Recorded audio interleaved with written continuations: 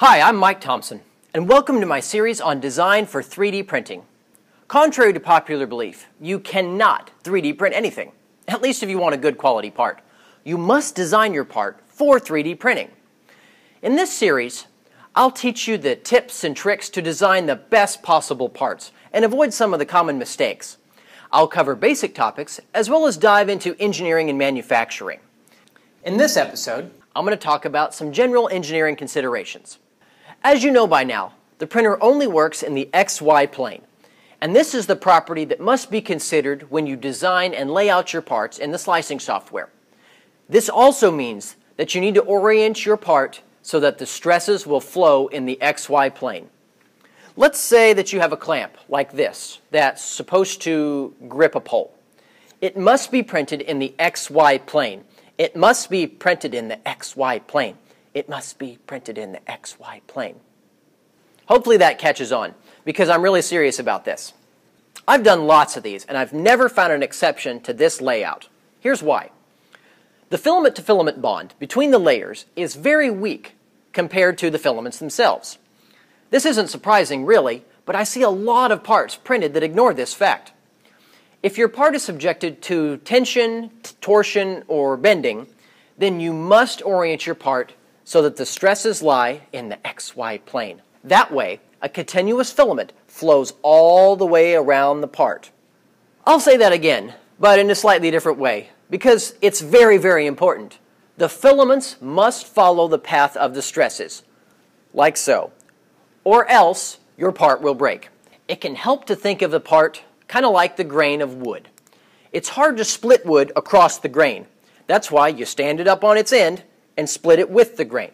And 3D prints aren't much different. If the wood analogy doesn't make much sense, then maybe think of it like carbon fiber or fiberglass, which are also anisotropic materials like the fused filament 3D prints. The fibers need to be laid up so that they face into the stresses. It's the same principle here. I printed some tensile testing coupons a while back to do some testing of 3D prints and to show how part orientation is most important. I oriented the part in each of the three possible, seemingly logical orientations, as you see here. A raft was used to hold it all in place while it printed. Only one of them would achieve the result I'm looking for, however. Can you figure out which one, long pause? It's not this tall one right here. Each of these layers is a natural shearing plane, and it's unpredictable where this part would actually break. It would probably break here in the test section, but it could easily break up here where the gripper pins reside. The filaments are at 90 degrees to the stresses. As you can guess, this guy is no good for bending either. Snap! It also isn't this part right here. It looks like the filaments are in line with the stresses. And yes, they are. But there's a catch. Look right here in the grip area. Shearing plane. When the pins are in here and it's pulled on, these little tabs behind the gripper pins could easily shear off. This guy is okay in bending though, but it's not the optimal layout. You can see that support should have been added here because this gap was a little bit too far for the filament to bridge. But you know how I feel about support. And that leaves this guy. He's my Goldilocks. It was printed flat like this. There's one continuous filament that flows all around the part. And you can see that there is now no natural shearing plane behind the gripper pins. And since this gap between the grippers is larger than the gap in the test section, the part will break in the test section, which is exactly what I want. This guy is also good in bending. I'll go into more depth on bending in a separate episode though. As a final example for this episode, consider this, my impossible triangle. It was printed this way on the bed, so these two legs can handle bending loads and are very strong.